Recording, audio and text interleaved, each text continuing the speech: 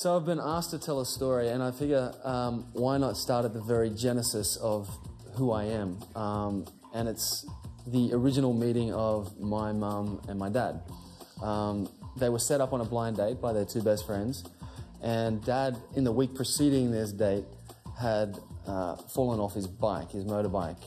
He had actually fell asleep on it and crashed and broke his leg. So he arrives to this date with his cast, his leg in a full cast, on crutches, and he sees his now wife sort of standing about 100 feet away, but she's talking to someone, a guy.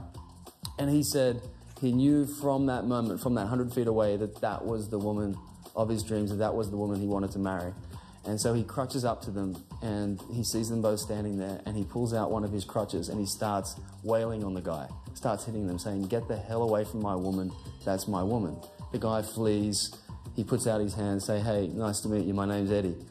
And Mum said she only took a second date out of sympathy, and then 44 years later, they're still kicking, so that's a lot of sympathy. My name is Ryan Kwanten, and that's my best story ever.